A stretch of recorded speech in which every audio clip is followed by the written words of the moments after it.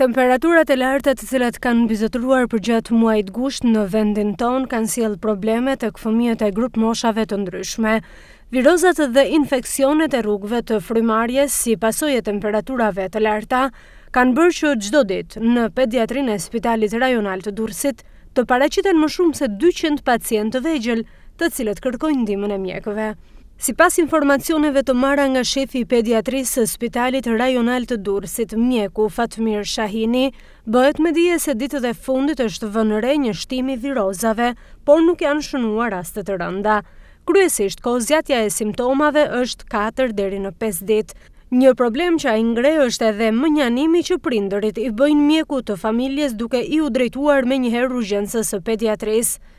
Një tjetër shqetësim që shfaqet është edhe viroza e udhëtarit dhe kjo prek kryesisht fëmijët e emigrantëve të huaj apo turistëve. Ndryshimi i klimës dhe i temperaturave për shumë persona që vinë nga jashtë nuk ndikon as pak mirë në organizmin e tyre, duke sjellë kështu probleme të ndryshme. Në këtë drejtim, një kujdes i veçantë duhet treguar edhe për fëmijët të cilët frekuentojnë plazhin, pasi ekspozimi i tyre për orë të zgjatura në diell nuk do të ndikonte as pak mirë për këtë grup mosh. Kujdesi i veçantë duhet bërë për të siguruar konsumin e sa më shumë produkteve të freskëta dhe lëngjeve të ndryshme. Megjithatë, sa i përket Pediatrisë së Spitalit Rajonal të Durrësit, fluksi i vizitave të fëmijëve gjatë verës është një fenomen i njohur dhe i përsëritur çdo vit. Deri tani, pavarësisht numrit të lartë të vizitave, nuk ka patur raste emergjente dhe gjithçka ka qenë e kufizuar tek shqetësimet e lehta si rrjedhoi e stinës që kalojmë.